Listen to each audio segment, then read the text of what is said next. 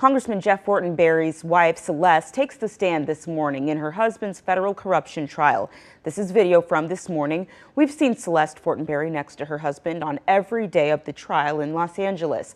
The defense is in day 2 of its presentation to the jury.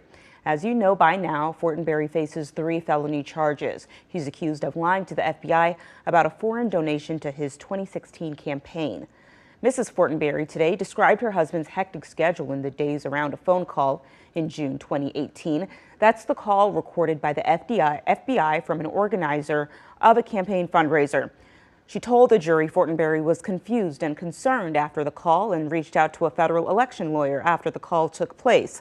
Celeste Fortenberry also testified that her home in central Lincoln has poor cell service, saying her kids complain all the time about it.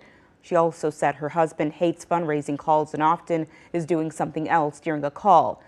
That helps him through it. She says her husband often multitasks when on the phone. The defense team has said Fortenberry didn't hear talk of foreign money on the 2018 call because he was distracted or because the phone's connection was bad. The defense may wrap its case today, and it's possible the case could go to the jury before the day's over. Check KETV.com and the KETV mobile app for updates.